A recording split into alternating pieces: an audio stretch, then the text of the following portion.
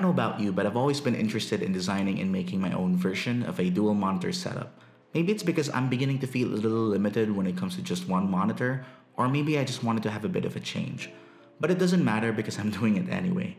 The only problem is that I want a seamless dual monitor mount that's VESA compatible and can take good care of my two LG monitors as well as the insurmountable amount of cables that go with them. Which is why today, I'm going to share with you my story and interaction with the HNDS7, which is a dual monitor mount from today's sponsor, Huanuo.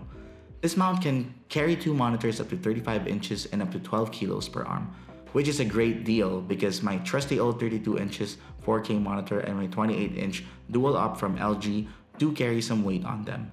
It's also important to note that its direct competitor Ergotron's LX Dual can only support up to 27 inches and only up to 9 kilos. Now, you might be asking why I would need this when my monitors come with LG's Ergo arms. Well, the answer is simple: streamlining. Instead of me having to deal with two separate arms, two separate cable management systems, and two separate mounts, I'd rather focus on one. And one of the unique features of this mount is that it also provides a built-in USB port which can be hooked to my PC without me having to reach below my desk. All these for a budget-friendly price of $139. So with that being said, let's proceed with the unboxing.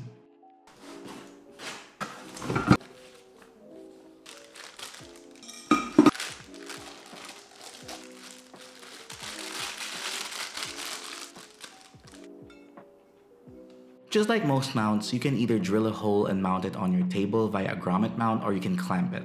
I'm more of a clamp kind of guy, so that's what we'll do today. The build process is quite simple, straightforward, and all the tools you need are already provided, so all you have to do is to just follow the instructions on the manual. It's also important to note that the VESA mount is only compatible with 75 by 75 mm and 100 mm by 100 mm mounts.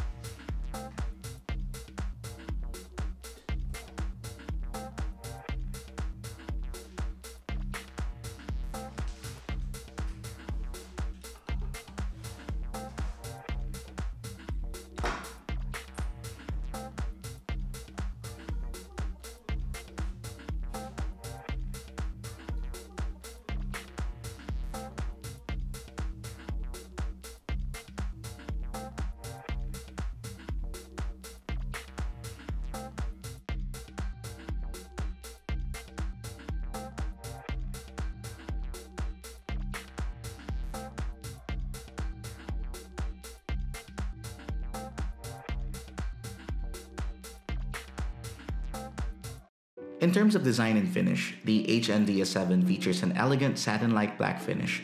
It's sturdy and right off the bat, it feels like a tank. I also like the base's design with the USB ports flush to the side to reduce visual clutter for a cleaner look. It's a gas spring monitor mount, so it's expected to offer smooth adjustments. If it's too loose or tight, you can easily adjust it.